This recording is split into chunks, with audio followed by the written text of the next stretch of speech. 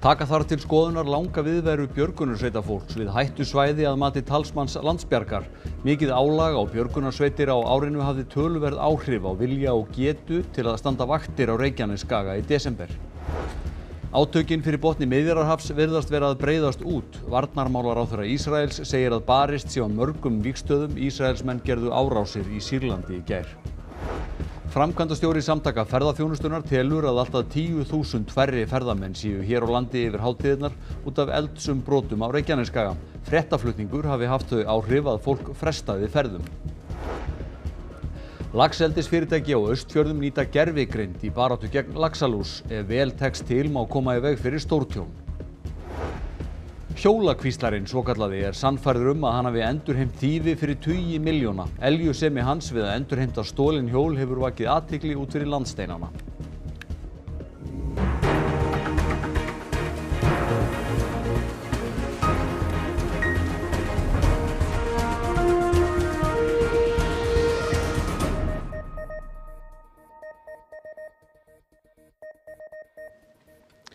Gott kvöld. Löng viðvera félagsmanna í Landsbjörg á Reykjanesskaga vegna jarðhræringa reyndi mjög á vilja og getu fólks til að mæta til starfa. Erfitt var að fá fólk í gæslu þegar líða fór að jólum. Það hefur verið mörg horn að líta hjá björgunarsveitum í ár. Það gaus í tvígang á Reykjanesskaga og það þurfti að rýma Grindavík 10. nóvember. Á tímum sem þessum margt björgunarsveitafólk kallað út. Og þegar draga fer nær jólum getur verið snúið að fá fólk til starfa. Við fundum það alveg tímalaust núna í desember að já, það var farið að hafa áhrif. Fólk var ekki jafn viljugt til þess að koma á vaktir þarna söður frá.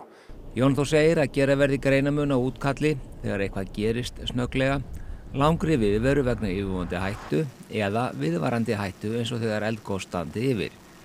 Björgunarsveitir sinna almannavarnahlutverki samkvæmt samningi við ríkislögreglustjóra og ríkið. Þar hafa sveitirnar ákveðnum skyldum að gegna. Það sem við höfum kannski upplifað undanfarin ár lengri viðvera björgunarsveita við verkefni sem snúast á ekki lengur leit og björgun og það kannski eitthvað sem þyrfti að skoða í framhaldinu. Félagar í björgunarsveitum eru sjálfboðaliðar og enginn fari greitt fyrir en sveitirnar fá þó eitthvað í sinn hlut. Það reynir einnig á vinnuveitendur. Það sem eru oft á tíðum okkar dyggustu stuðningsaðilar að hleypa fólki í útköll. En það eru þá útköll þar sem jafnvel líf undir. En þetta horfir aðeins öðruvísi við. Flugeldasala björgunarsveitanna hefst á fimmtudag. Í sumum tilfellum stendur hún undir allt að 80% af rekstrarfé björgunarsveitar. Og verðið í ár? Það það sama og í fyrra. Það hækkar ekki. Ísraelsmenn segja að ráðist sé á landið frá 7 vígstöðum. Átökin fyrir botni Miðjarðarhafs virðast vera að breiðast út enn frekar. Rýma þurfti 2 sjúkrahús á Gaza í dag. Hátt í 21.000 hafa nú látið lífið í stríðinu á Gaza frá því það hófst 7. október. Árásir beinast nú bæði að mið- og suður Gaza, meðal annars á þessa íbúðablokk í Khan Yunis í suðurhlutanum þar sem fjöldi manns beið bana eða særðist. Sameinuðu þjóðirnar lýstu í dag miklum áhyggjum af áframhaldandi árásum á mið-Gaza þar sem hluti íbúa suðurhlutans hafi þurft að flýja þangað. Rýma þurfti 2 sjúkrahús í dag og ástandið slæmt á þeim sjúkrahúsum sem eru starfandi. There isn't capacity to manage complex neurological cases, complex trauma cases. The operating theaters are working 24 hours a day. The doctors and nurses here are doing their best. Their best is never going to be enough until there's a ceasefire. Bardagar hafa að auki farið vaxandi á Vesturbakkanum og reyndar víðar eins og varnarmálaráðherra Ísraels greindi frá í dag. אנחנו נמצאים במלחמה רב-זירתית. אנחנו מותקפים מ7 גזרות שונות. Þar á hann við Gaza, Líbanon, Sýrland, Vesturbakkan, Írak, Jemen og Íran. ואני אומר כאן בצורה המפורשת ביותר. כל מי שפועל נגדנו הוא מטרה פוטנציאלית. En xasinut laaf אחד. Ísraelsmenn felldu í gær háttsettan íranskan herforingja og 3 aðra í árás á íranskar hersveitir á Sýrlandi. Íranar hafa verið helstu stuðningsmenn Hamas-samtakana. Árásinni var mótmælt af almenningi og stjórnvöldum í Íran. در فرصت و زمان و مکان مناسب و با روش مناسب در واقع این نوع جنایت‌های تروریستی پاسخ داده میشه. Þá gerðu Bandaríkjamenn í gær árás á herlið í Írak sem styður Írana. Einn fórst og 18 slösuðust. Árásinni var mótmælt í Bagdad, höfuðborg Íraks, í dag. وإضافة إلى هذا فهي جريمة أخرى تضاف إلى سجل أمريكا الإجرامي الأسود. Stríðsátökin eru því greinilega að breiðast út. Framkvæmdastjóri Samtaka ferðaþjónustunnar telur að næsta ár verði það stærsta í sögu ferðaþjónustu á Íslandi. Dregið hefur úr komu erlendra ferðamanna hingað til lands yfir hátíðirnar vegna eldsumbrotana á Reykjanesskaga. Tæplega 2,1 milljón erlendra ferðamanna hafa komið hingað til lands frá áramótum og hafa aðeins einu sinni verið fleiri eða árið 2018. Jóhannes Þór Skúlason, framkvæmdastjóri Samtaka ferðaþjónustunnar, segir að jarðskjálftarnir og eldsumbrotin á Reykjanesskaga hafi þó haft neikvæð áhrif á ferðamannastraum yfir hátíðirnar. Það eru alltaf töluvert af ferðamönnum á Íslandi yfir hátíðirnar. Þetta hefur verið undanfarin svona í eðlilegum árum eins og við segjum, kannski 30–40.000 mann sem hafa verið hér yfir jól og áramót. Og ég hugsa að við getum svona vegna atburðan í Grindavík svona lækka þá tölu eitthvað, kannski niður í 25–30.000 manns. Mikið var fjallað ástandi á Reykjanesskaga í erlendum fjölmiðlum og var umfjöllunin með þeim hætti að fólk bæði afbókaði og frestaði ferðum til Íslands. Já, við skulum segja óvissu tíminn fyrir eldgosið, þar að segja jarðskjálftahrinunum og fréttaflutningum í kringum það hafði þau áhrif að fólk frestaði bókunum bæði fram yfir áramót og það hægði verulega á nýjum bókunum fyrir þetta tímabil nóvember og desember. Jóhannes telur ekki að áhrifin verði langvarandi. Spár gerir ráð fyrir að 2,4 milljónir ferðamanna heimsæki Ísland á næsta ári. Jú, 2,4 milljónir í gegnum Keflavík, það myndi vera held ég stærsta árið hingað til. Og þið ráðið alveg við þennan fjölda?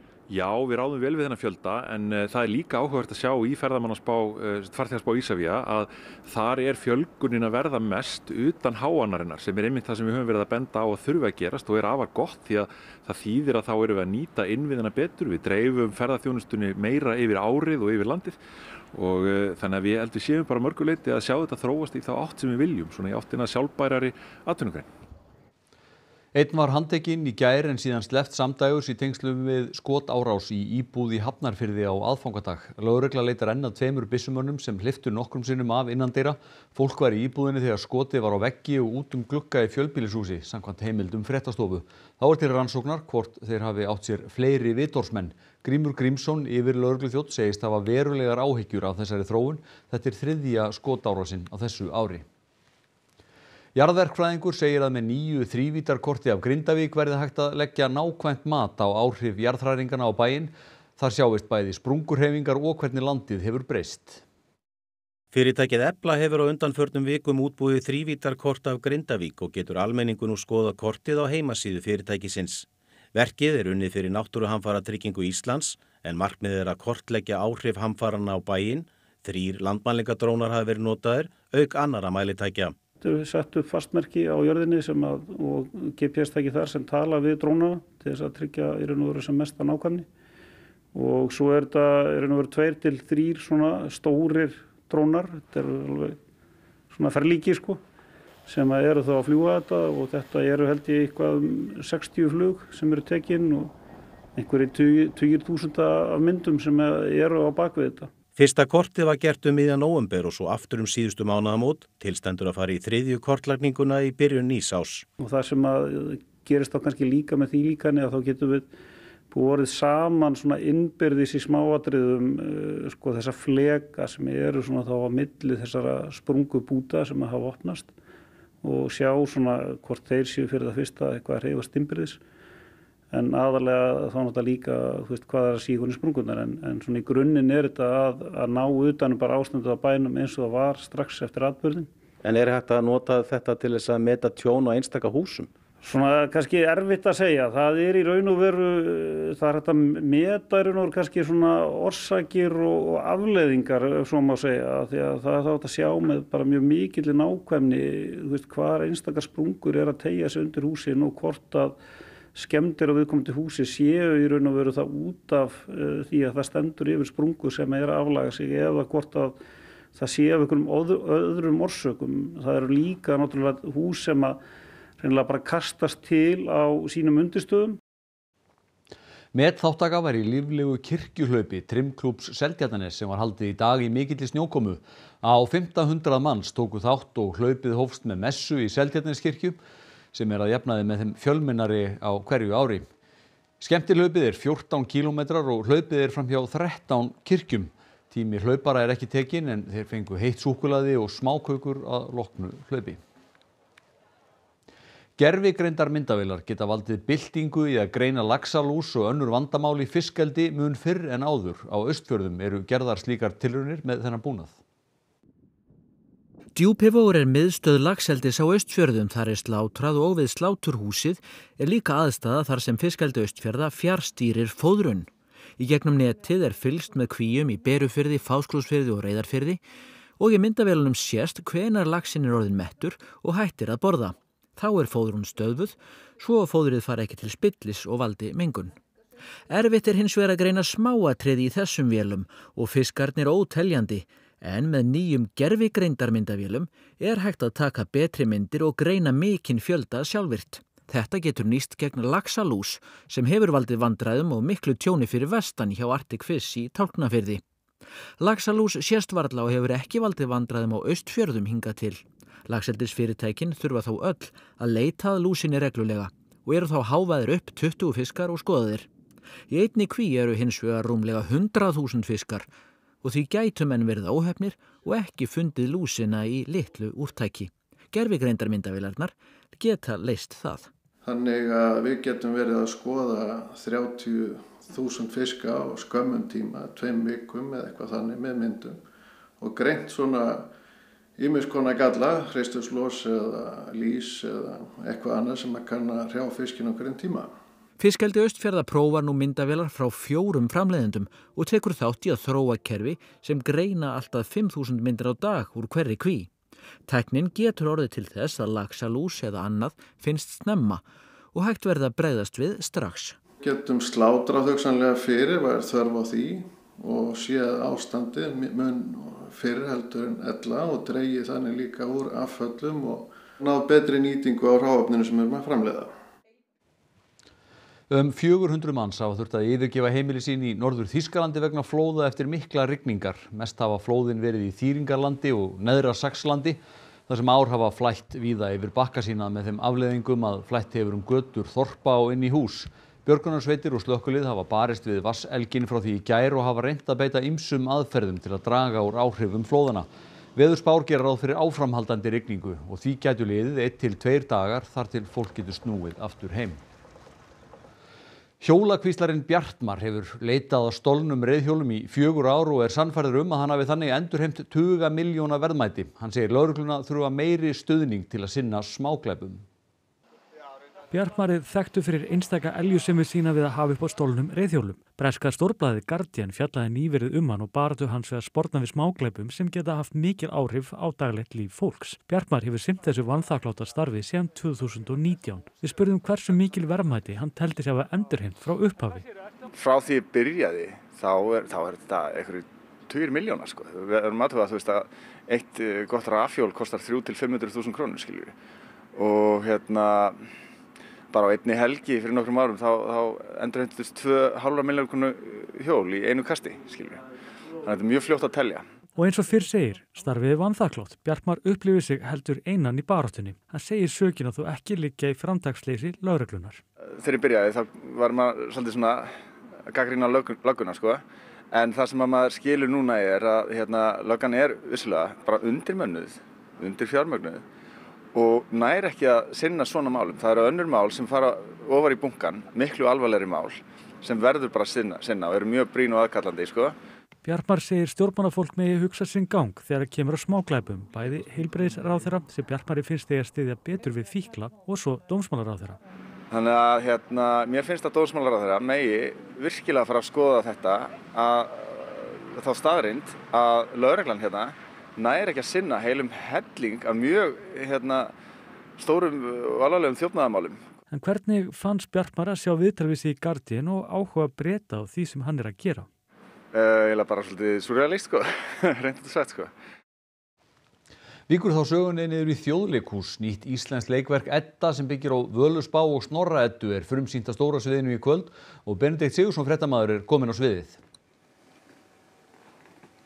Já, komið sæl, það rétt. Leikritið Edda verður frumsýnt hér í kvöld. Það þó engin Edda sem slík hér, en það Edda heiti á fornum norrænum kveðskap og það einmitt sá leir sem að leikstjórinn hefur ákveðið að hnoða og færa hér upp og það ekki nema 45 mínútur í það að salurinn fyllist hér af prúðbúnu fólki en Þorleifur, ef ég þekki þig rétt, það myndu ekki fara tróðuna slóðir í kvöld frekar en önnur frumsýningakvöld eða hvað? Já, mér finnst allt sem ég gerir bara mega frekar mikið sens sko.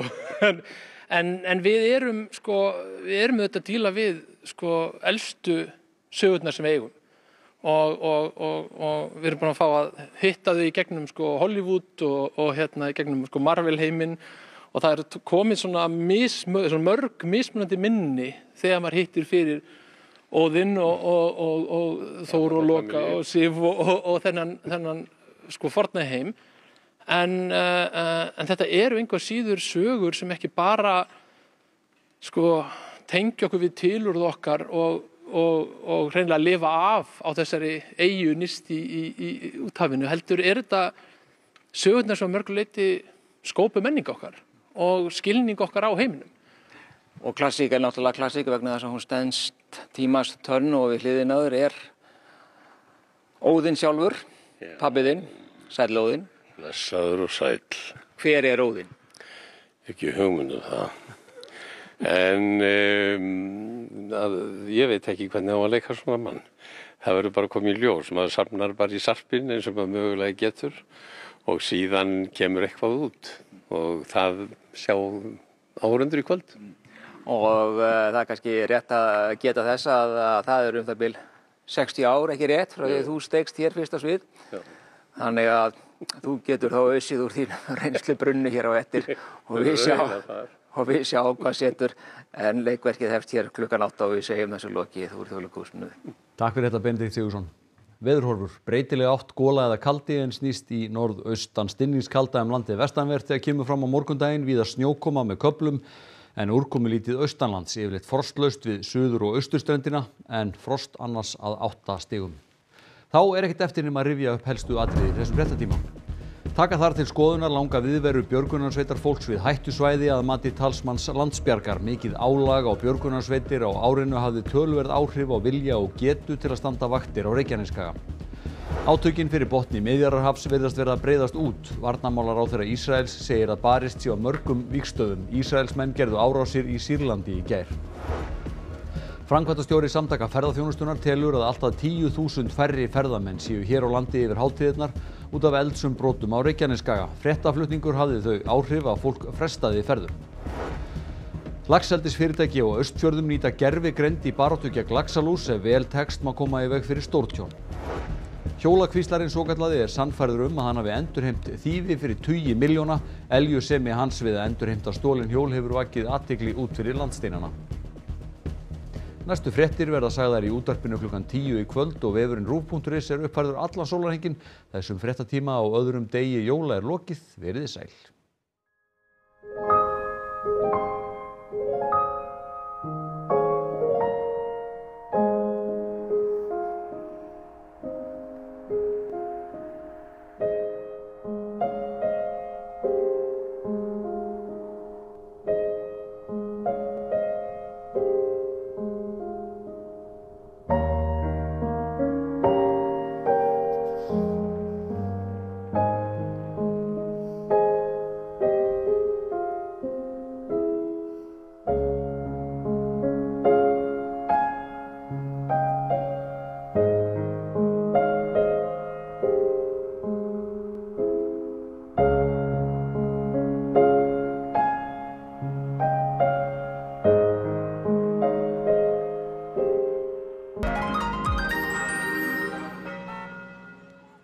Síðasti pottur ársins stefnir í 3.800 milljónir.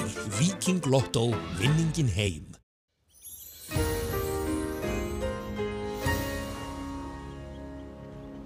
Já, komið sæl.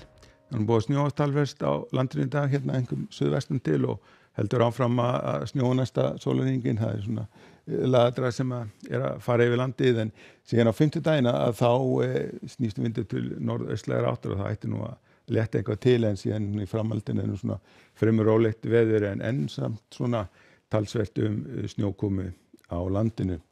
Og ef við kíkjum á hitasviðið að þá svona mildara loft sem fylgir þessari lægð sem að fara hérna fyrir sunnan land og því mun þá